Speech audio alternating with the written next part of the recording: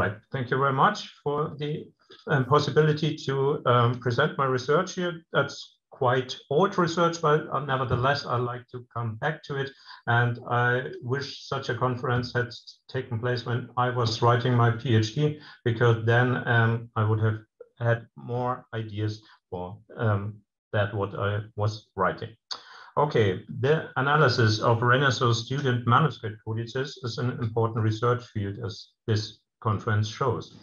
In my dissertation, I used this form of material text culture to trace the reception of the intellectual movement of Renaissance humanism at the University of Ingolstadt in the end of the 15th century. For those of you who are not familiar with the geography of Bavaria, I marked Ingolstadt in this map of the late medieval university landscape, so you have some idea where we about the place I am talking about. The short paper concentrates on a specific aspect of this project, i.e. on the manuscripts late medieval students in the southeast of the Holy Roman Empire used to store, retrieve, and transport knowledge taught and learned at the University of Ingolstadt. In this case study, I will present some ideas how these notes in the student manuscripts can be analyzed, and I want especially to discuss some aspects of the relation of form and content concerning this student manuscripts. The reading and commenting of authoritative texts to a student audience was the central characteristic of the lecture, arguably the most important format of teaching at the late medieval or at the medieval universities. The possession of a copy of the text lecture was important for all students, as knowledge taught and explained during the lecture was easier to understand or to follow when the text was available in front of them. Furthermore, the copy enabled the owner to add notes to the main text, thus securing the comments and explanations given by the master during the lecture.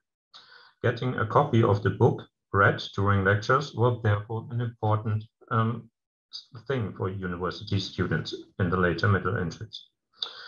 During the 14th and the 15th century, several options for getting the relevant textbooks existed. As university and faculty libraries were not open to students, but the access was exclusive for the teaching staff, they were not the place to get a hold of the books for the students.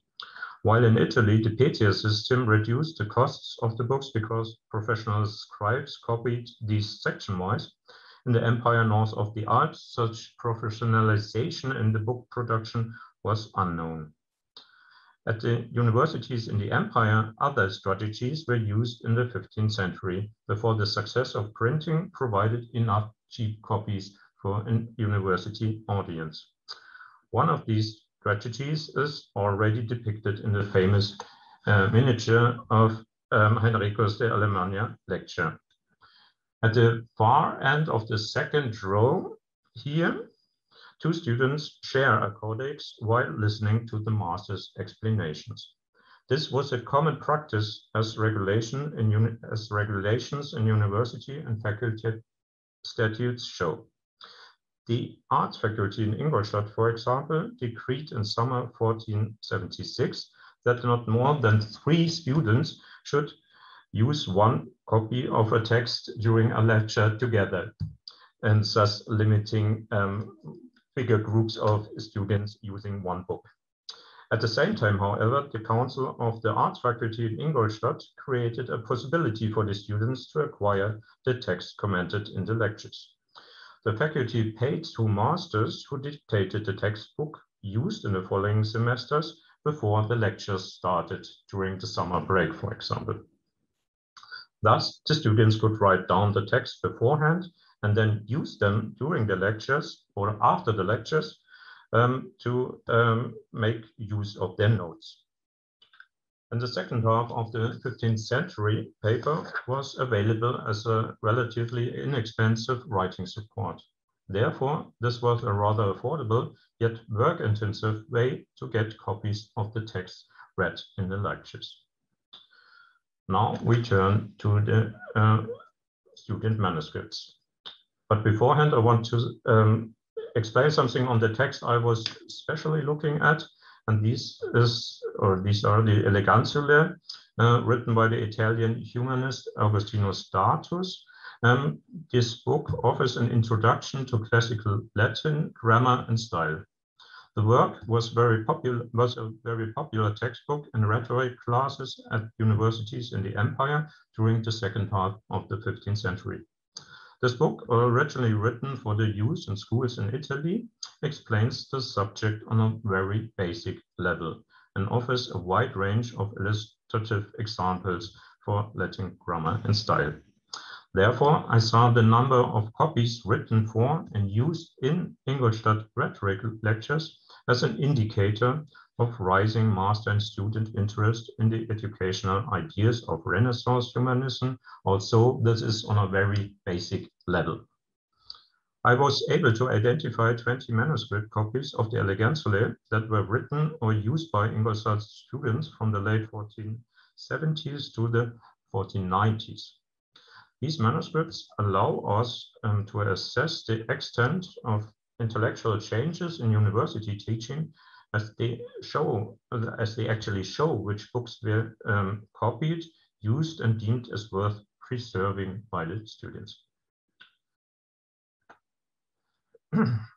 A codex held today at the Staats- und Stadtbibliothek Augsburg shows which ways these student manuscripts could take.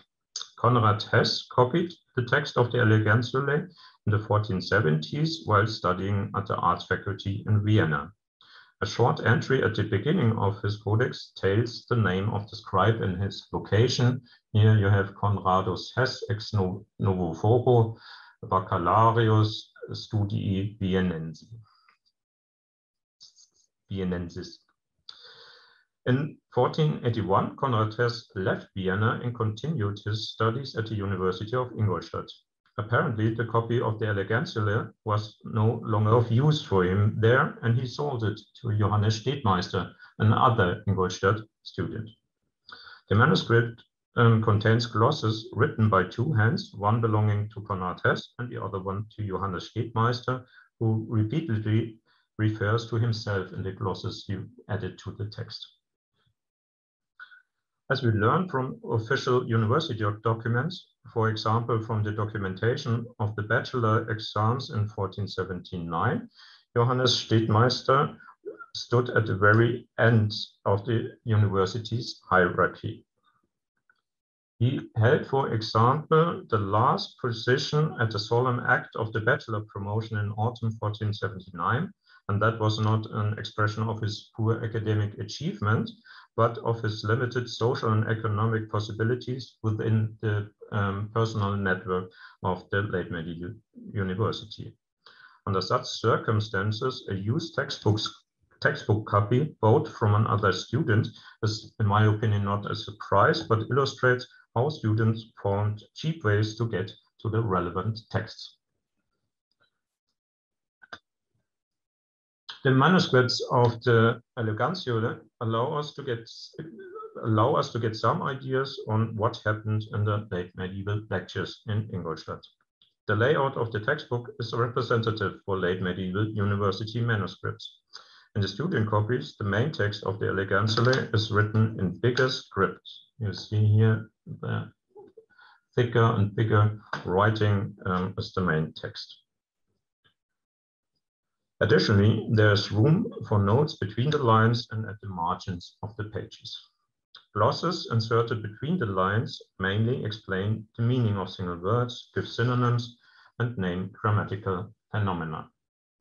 They were probably dictated by the master in the lecture and written down by the students. The Ingolstadt student Johannes Gramont, for example, noted in a marginal gloss of his copy, hic master assignat, hic magister assignat. Similar references can be found in many other manuscripts. I give you short examples. For example, ostendit magister ornatum, ponet magister distinctionem, ponet magister preceptum. Furthermore, Gramont wrote in an interlinear gloss above the name of the classical Roman author Terentius, In very poor Latin, the short information, it est poeta, and similarly, other students wrote about Cicero il poeta or other explanations. And now we zoom in a special section of the Elegantiole. This section of the Elegantiole, copied and annotated by an anonymous Ingolstadt student who later became a monk in the Regensburg monastery of St. Amaran, explains the correct use of the Latin particulates multo, which translates into much, and longo, which translates into far, with a comparative of adjective. The textbook section reads, and I give you an English translation on comparatives. Multo and longe are usually put before comparatives. For example, justice is much more magnificent than the other virtues, or Socrates is far wiser than the other philosophers. Between the lines, the grammatical explanation hoc adverbum, this is an adverb, is given above the words multo and longe. The synonym valde is noted above multo. The name Socrates, mentioned in the main text, apparently required the explanation ille philosophus, he is a philosopher. Above virtutibus, you find temperantia and modestia as explanation for other virtues than justitia.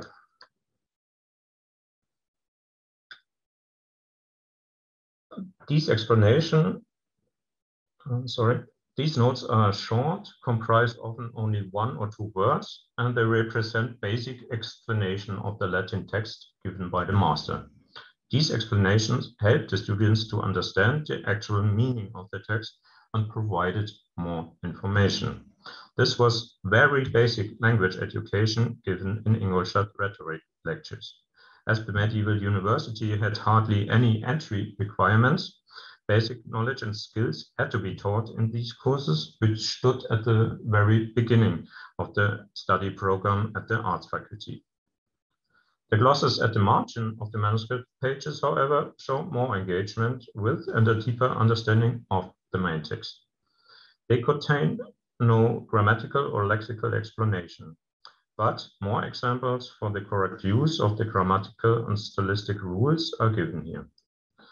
The anonymous glossator of the St. Amaran Codex at first wrote down a rather simple example in his marginal clause, and this is hardly readable, and it says Johannes longe doctora as Petro, Johannes is far more learned than Peter. Then more elaborated examples follow with vinum multo preclarius est cervisia, wine is much more magnificent than beer, and studium Ingolstadtense est multo vigorosius lepsense, the University of Ingolstadt is far more powerful than the University of Leipzig. With alcoholic beverages and inter-university rivalry, examples from the students' and masters' daily life were used as a didactic concept in foreign language teaching, and this might relate to our forms of foreign language teaching.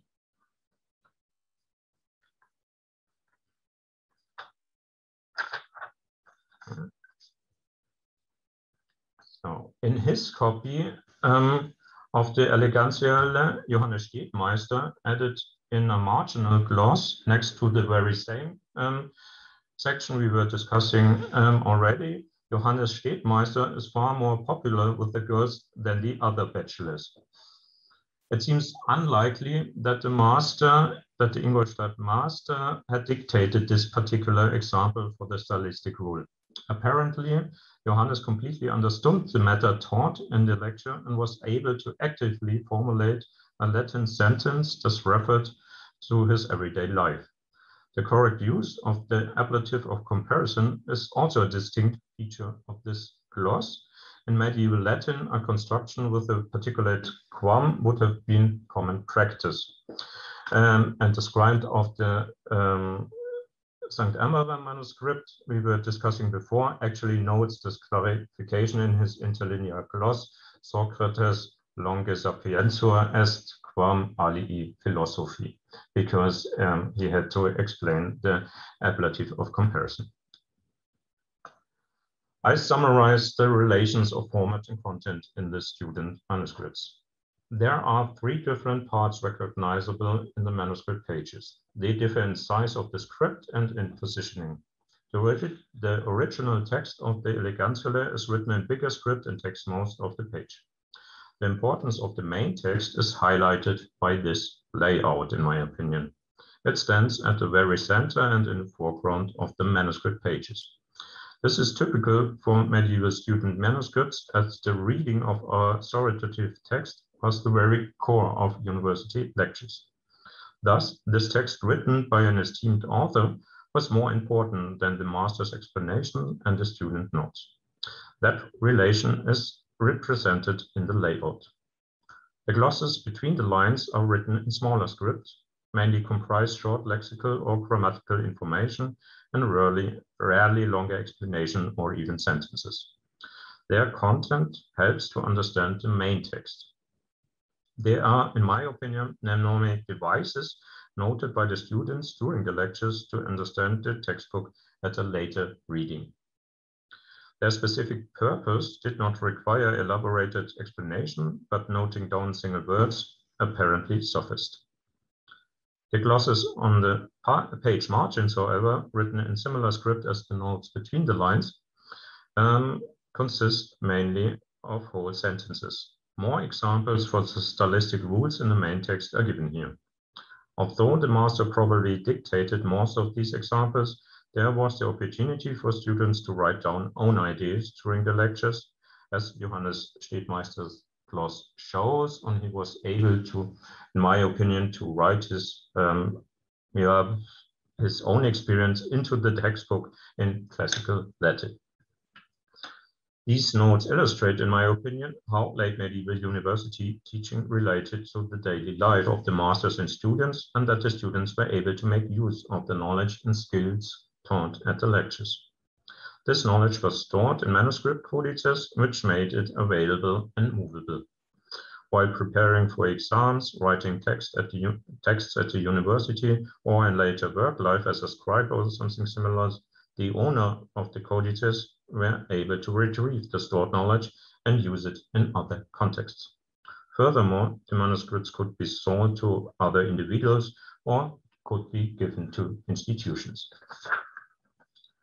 This leads to the final question, how these codices were passed down to us. The majority of late medieval student manuscripts that are available today were held at monastery or priory libraries before. When an individual student became a member of a monastery or priory, he had to give up all his worldly possessions to the institution. The former Ingolstadt student Leonhard Estermann, for example, gave 21 incunabula and 15 manuscript codexes to the library of the Bavarian monastery Tegernsee in 1491. In an institutional library, the chance of preserving such manuscripts was much higher than in any other context. Nevertheless, I looked at all his manuscripts and I got the impression that no one ever looked at it after 1491 before it was retrieved then in the 19th century. They were probably not used in Tegernsee in the early modern period. The two codices mentioned before were passed down by the monasteries St. Ulrich and Afra in Augsburg and St. Emmeram in Regensburg. Most of the late medieval student manuscripts available today in Germany are held at state libraries because during the secularization in the beginning of the 19th century, the codices of monasteries and priory libraries were either destroyed or taken over by the emerging territorial state. University library, in contrast, rarely possess any pre-modern student manuscripts, at least in Germany. They mainly collected the codices of the medieval faculty libraries and the teaching staff.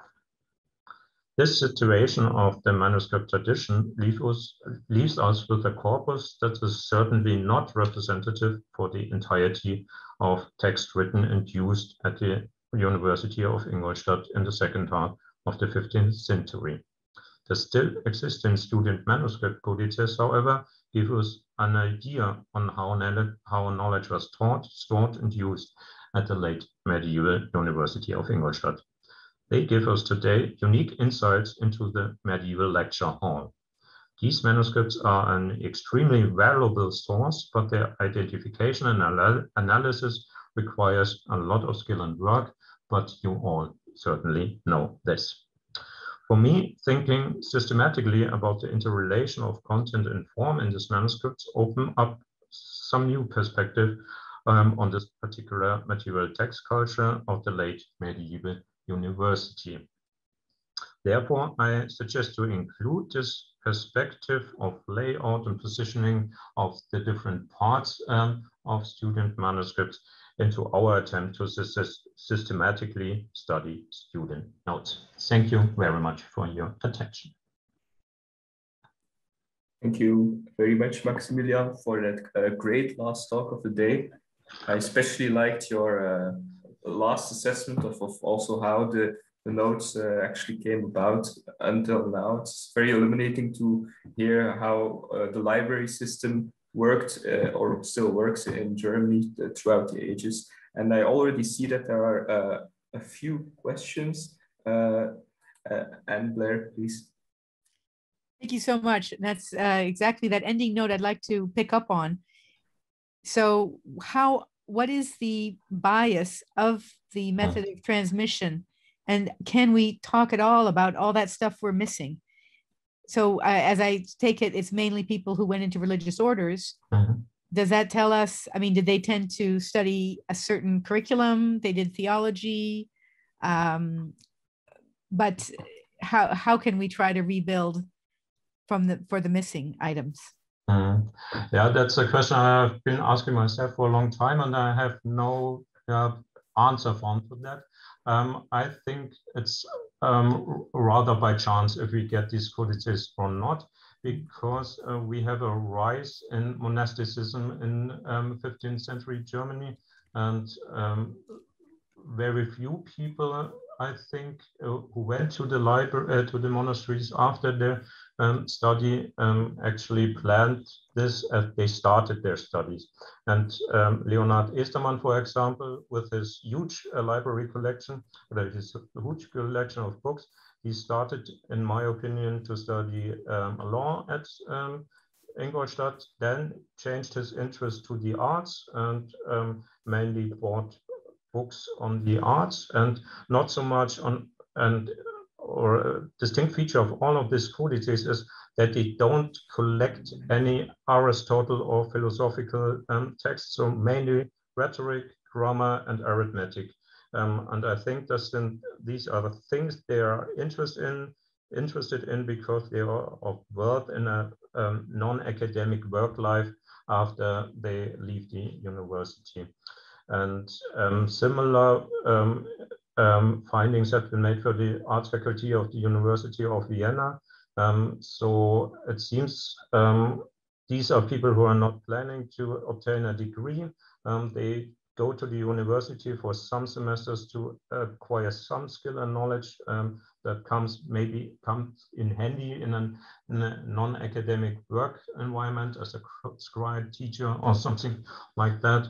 And yeah, and I think these texts that we get via the monasteries are by chance given to us, and I don't see a too strong bias. That's good news, actually, maybe. Thank you. Okay, Mark. You're still muted, Mark. There we go. So I just have a quick question, whether in the material that you studied, do you see any signs of quality control, any signs of a cooperation between the professor and the student? No, I don't see any signs of control, and this Regensburg manuscript is rather messy. The Leonhard Estermann is more, contains much lesser notes, but I was not even able to identify or to find two copies who attended the same lecture from the 20 manuscripts copies I found from the Elegenzle. I don't think there was any quality control at all, and they distinctively differ from the material Leonhard, what's his name, from Freiburg, was studying with the Jürgen Leonhard was studying with the lectures on Cicero from the University of Leipzig at the beginning of the 16th century, because there was a definite set of text which was taught by two masters.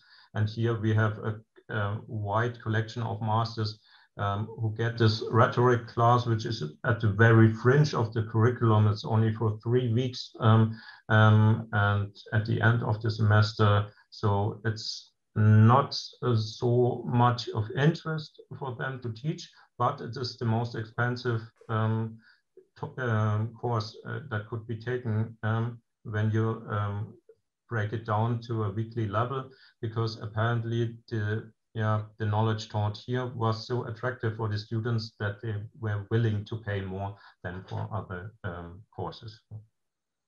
But there's no sign that anyone ever corrected these notes. Okay, thank you. Okay, Raf? Thank you, Maximilian, for this nice presentation. Very amusing at times with these little side notes.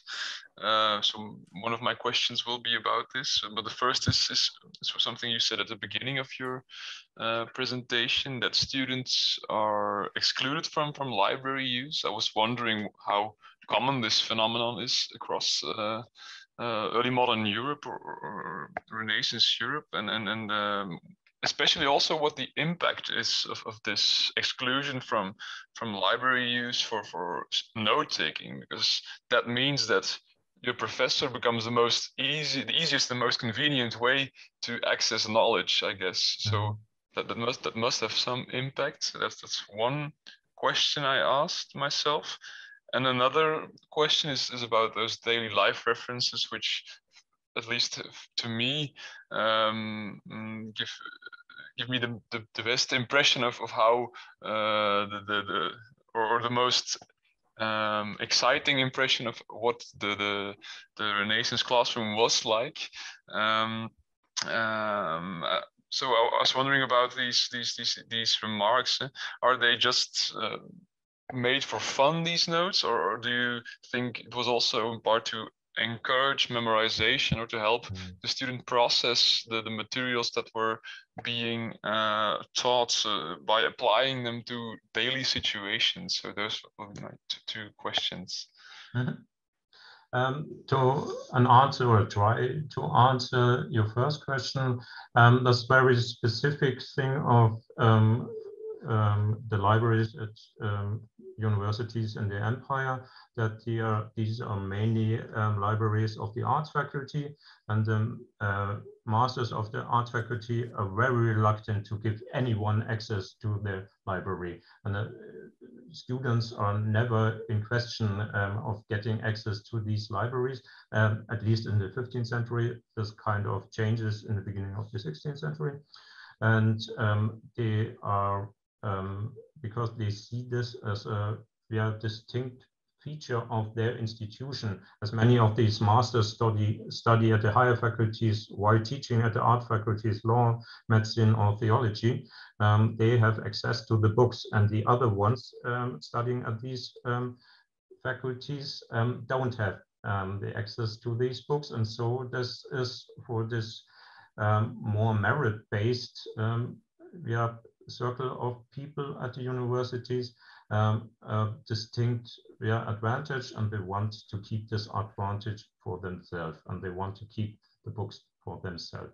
And even Konrad Celsus, who is a distinct humanist, he had to get on his knees and really ask them to get a key to the library. And this is a very restrictive way in which these keys are given to the masters, or predominantly only masters of the arts faculty are allowed to access the library. And so it's, as you said, your master is the way to get to the books, either by borrowing them to the students so that they could write or copy the text, or by this institutionalized form of dictating and copying the text before the lectures. I forgot what your second question was. Please. No, I remember. I think the example referring to the wine is much better than beer, and the University of Ingolstadt is far more better than University of Leipzig. I think that was actually a way of trying by the master to bring some real life into the university lecture and to spark that what you were suggesting. By the Johannes Stedmeister example, I think that was probably an idea he had during the lecture, wrote it down, and maybe showed it to his neighbor, and they both laughed about this. We cannot really reconstruct this, but that is my impression from the whole thing. But Johannes Stedmeister he adds much more references to his daily life in these marginal notes, but they mainly concern then his mother, his brother, and other people from his social background, and not so I have found no other that as funny as this one I presented to you. Thanks a lot. Maybe just one more note about the libraries being open to students. I'm pretty sure that in Leuven at the Trilingue, students were able to go to the library, because there's one very explicit note. It follows a very terribly long digression on a specific word, and at the end the student wrote down the words of the professor, and the professor must have said something like the following. Well, it took me a very long time to write all of this down and to go to the library, but I did it so you wouldn't have to do it, which implies that the library was open to the students. So that's the difference between Holland, or Belgium, or the southern Low Countries, excuse me, and Germany. But that's just a quick thought. I see it's already 1833 here in Belgium, which means that it's unfortunately time's over. I would like to thank Maximilian and of course Domenico for the two great papers. I really enjoyed both of them, as well as the keynote lecture, of course, and the other three lectures. Everything was great again.